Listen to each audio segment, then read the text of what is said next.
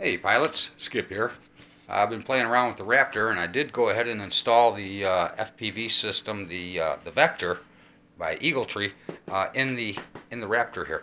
Now I didn't do the traditional method where the antenna is sticking up out of the top. The transmitter is back there, but the camera come up out of here, and I thought, well, you know, instead of this just looking like that, I could cut a little hole in this canopy here, and it would look probably right nice like that. Not to mention a little more protection, and it also holds the top of this to the fuselage a little bit better, so not going to get the bouncing around that way, and I don't have to just strap a rubber band around it. But give you a peek at what we got inside here and how I did this. Really pretty simple, guys. Everything's pretty much separated. I've got the control unit down underneath in here, and it's double stick taped right up underneath the GPS unit here. I don't see that that's going to pose a problem. The thing seems real sensitive and super accurate. ESC back there, and then transmitter all the way in the back. So everything's pretty well separated. With moving the battery forward to back in here, I can adjust my CG and get that right.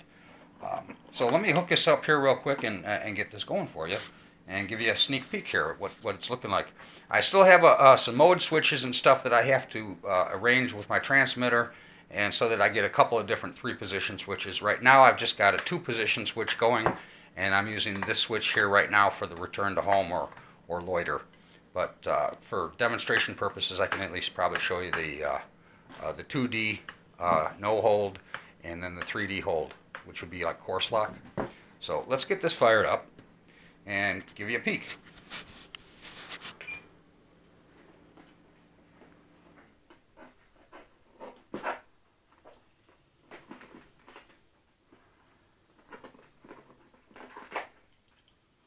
And this just plugs in right here very easily. And that one's good. That sounds good. Always like when it starts breathing right away. And we'll plug this one in, make sure we get our polarity right.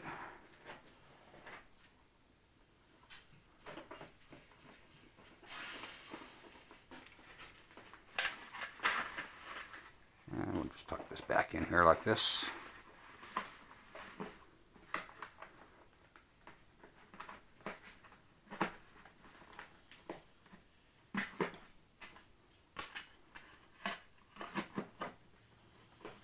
Got a little locking pin right up here I want to get on one side, and then it just kind of walks right around and locks back in on this side.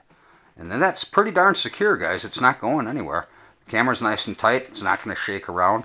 Now let's turn the video on here and see what we're getting.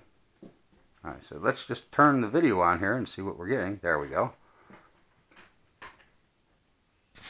And as you can see, with movement of the airplane, the on-screen display works pretty well. Compass is very accurate. I was amazed.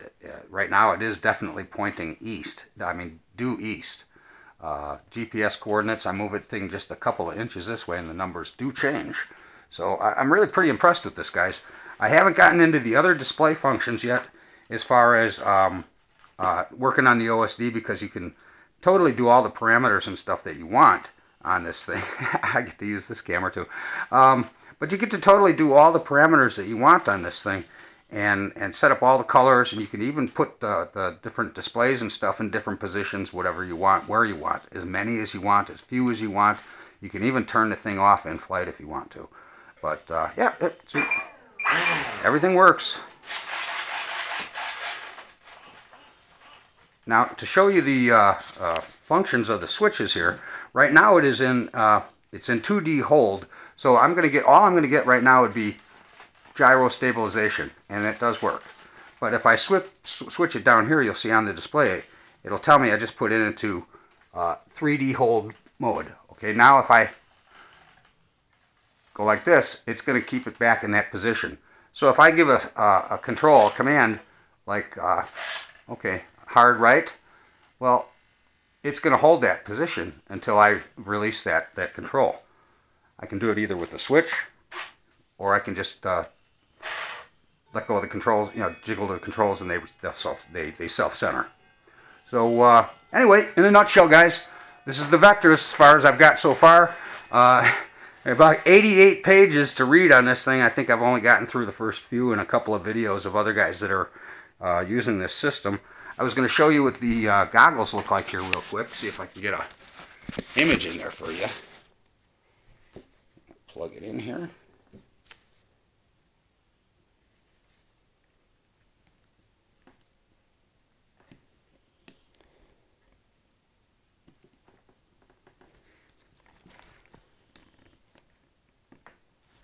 Okay, looks like we've got an image going in there. I hope you guys can see this. But again, both sides.